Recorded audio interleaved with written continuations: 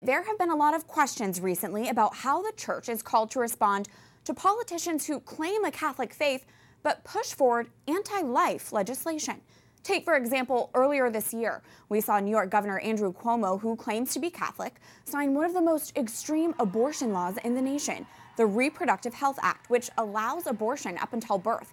And here on Capitol Hill, 10 senators who identify as Catholic voted against the Born Alive bill in February. And just last week, New Jersey Governor Phil Murphy, who considers himself a lifelong practicing Catholic, signed a bill into law authorizing medically assisted suicide. He said he made the decision after careful consideration and prayer. To help us break this all down, we are joined by two Catholic canon lawyers who both happen to be my colleagues. Coming to us via Skype from Denver, Colorado is J.D. Flynn, the editor-in-chief of Catholic News Agency, and with us in studio is Ed Condon, the D.C. bureau chief for Catholic News Agency. Thank you both for being here. Thanks so much for having us. So there are a lot of questions that have been raised concerning excommunication. So first off, can you, our canon lawyers, give us a clear definition as to what excommunication is? So excommunication is definitely a penalty. It's a penalty the church imposes legally on its subjects. Subjects are members of the church, those who are baptized Catholics. Now, it's important to understand that a penalty in the church can be one of two ways. Either it's a penalty that's a punishment. The idea is to punish someone for doing wrong. But the other thing that it is, in this case, excommunication, is it's a medicinal penalty. Its purpose is not to inflict damage on someone, but it's to call them back to conversion. It's to really hopefully prick their conscience and lead them back to the church. Earlier this year, 10 senators who identify as Catholic voted against the Born Alive Abortion Survivors Protection Act. This bill would provide medical care to babies who survive abortions. So why is excommunication appropriate or not appropriate for these senators in this case? JD, what's your take? Well, I think for us as canon lawyers and for us as Catholics, it's really not so much our place to judge what is the appropriate penalty so much as what is the penalty that the church prescribes. The church teaches that those who advance an agenda that is inconsistent with life or an agenda that's willfully harmful to life should face a consequence for that because they're obstinately persevering in manifest grave sin, the church says. But the question of whether or not they would be excommunicated is a rather technical question and one that is really up to the Pope to decide as the supreme legislator of the church. Ed, did you have any thoughts in addition to that? Yeah, I mean, I would agree with everything JD just said. The important thing to remember when we're talking about excommunication is it's a legal penalty for a legal action. Now, you can have legislators, you can have Catholics of all kinds in any position who are doing things that the church says are gravely immoral, supporting ideas that are gravely immoral, but this isn't necessarily a canonical crime. Excommunication is a canonical penalty for a canonical crime. We often have a sort of emotional use of the word where we think of it as it's just the way the church should punish people, but it's very specifically a legal term for a legal procedure for a legal action. Okay, so moving now from Capitol Hill to the governor's mansion, there are really unique circumstances surrounding New York Governor Andrew Cuomo and his signing of the Reproductive Health Act into law, allowing abortion up until birth. What is the church's response here in this particular case? It has been the response of the bishops of New York to recognize that Governor Cuomo has acted in a way that will lead to more abortions, has acted in a way that's contrary to the good of life.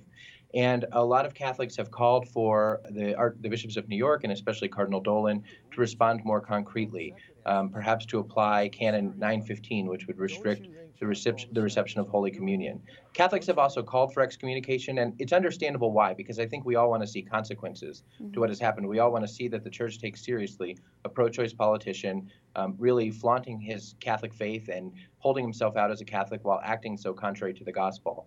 But the question for the Archbishop of New York to decide and the bishops of New York to discuss is how they can, in the context of canon law, apply a stern and just consequence to this action.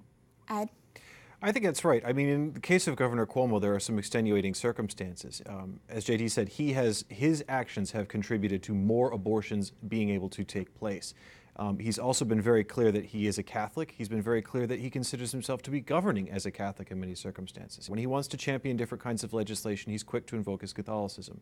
And I think this is one thing that does make his situation a little unique, is he's so keen to link his own legislative agenda to his Catholic faith, even though two bishops, in this case Bishop Scharfenberger of Albany and Cardinal Dolan of New York, issued public warnings to him before the passage of this abortion act.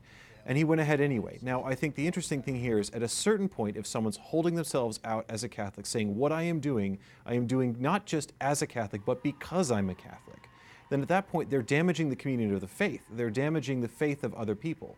Speaking of governors, what about New Jersey Governor Phil Murphy, who just signed an assisted suicide bill into law? He identifies as Catholic and said he made this decision after praying about it. Yeah, here's another case where a Catholic governor, he is a Catholic, and a Catholic governor has said that his faith, his own spiritual life, has led him to make a decision that's inconsistent with the dignity of human life. All Catholics, all of us, I think, are looking for the church to respond with justice, with sobriety, and with a call to conversion, that call that I discussed, that is a part of excommunication and can be delivered, I think, in very serious ways in these cases as well. Mm-hmm. Something that I was thinking when I was reading his comments was last week Archbishop Chaput of Philadelphia gave a speech in which he talked about American Catholics having divided loyalties as we're trying to build a Christian culture in this country, or rebuild a Christian culture in this country. This is the kind of divided loyalty that he was talking about. And it's the kind of divided loyalty that Catholics really can't have. That in the end, you are a Catholic first and foremost. Your duty is to the gospel, to God, and to life. And to say that your function as a public servant leads you to act in a way that is not just not consistent with your Catholic faith, but directly against it, is really to say, I'm choosing the world over God. And that is a real problem. Thank you both so much for being here. J.D. Flynn and Ed Condon of Catholic News Agency, we are so grateful to have you both here. Thanks for having us. You can hear similar conversations between JD and Ed on the CNA Newsroom podcast bonus episodes, and read JD, Ed, and the rest of CNA's work at CatholicNewsAgency.com.